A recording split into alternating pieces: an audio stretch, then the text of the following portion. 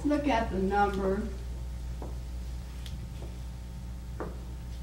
that you're familiar with, 1,235.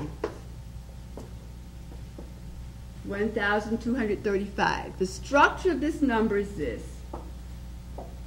Your far right, we have the ones place, and the digit 5 is in the ones place. That means we have 5 ones. We have the tens place next. The digit in the tens place means we have 3 tens.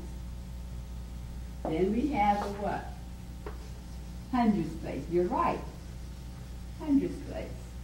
And how many hundreds do we have? The digit in the hundreds place is 2. This means we have 200.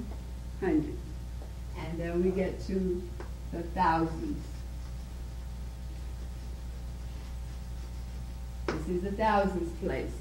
The digit in the thousands place in this number is 1. Okay, so those are the symbols for the number 1,235. This is called the standard notation. This is because this is the way we write the numbers. Standard. You need to write that down in your notes. Standard notation. Okay, and this is the standard notation, and now let's look at the words. The words for this number would be 1,000,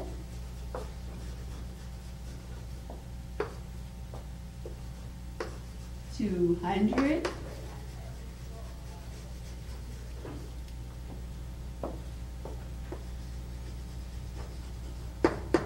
35. Those will be the words. This is the standard notation for the number and the words.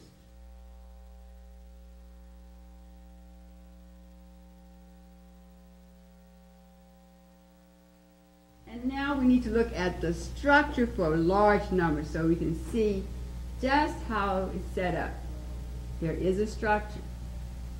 For each grouping, you have ones, tens, hundreds, which makes it very easy to read numbers and to write them. Let's write a few more digits up here. Bring it down a little bit more. And look at how these are grouped. This is a grouping. Ones, tens, hundreds.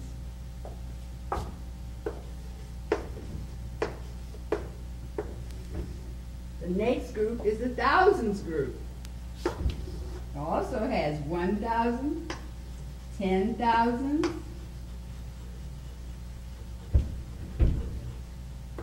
then what? 100,000.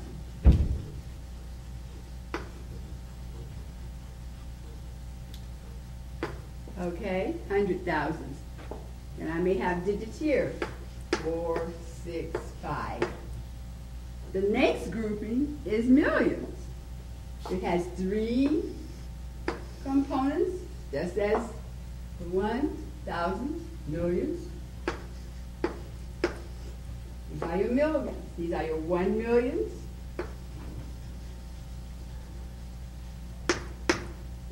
Your what? 10 millions.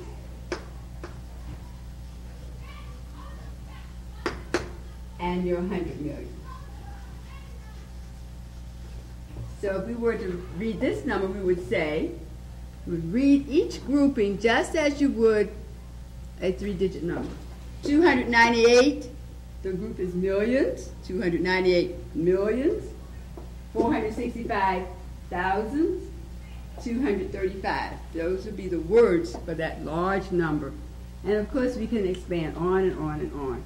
But what you need to see is that in each grouping of the numbers you have what? 3 parts. Ones, tens, hundreds.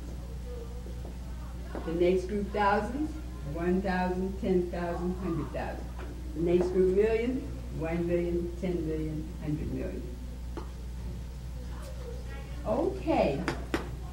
It's important that you know how to read numbers and how to write the numbers in standard notation.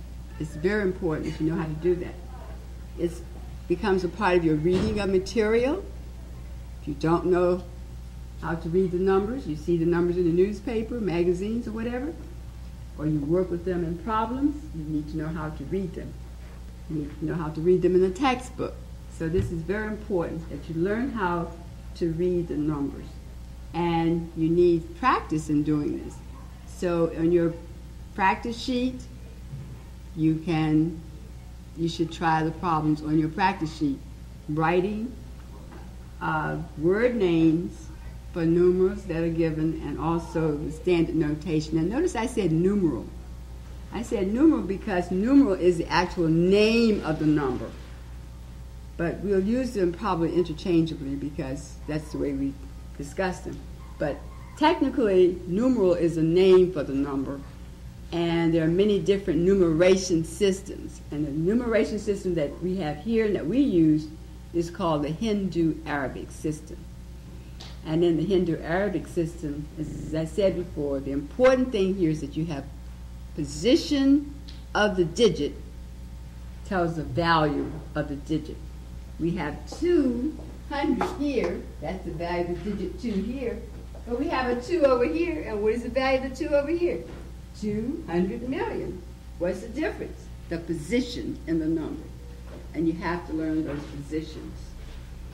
Now, another thing that is very important with whole numbers is that you need to know how to write the number not only in standard notation, but you need to know how to write it in what is called expanded notation.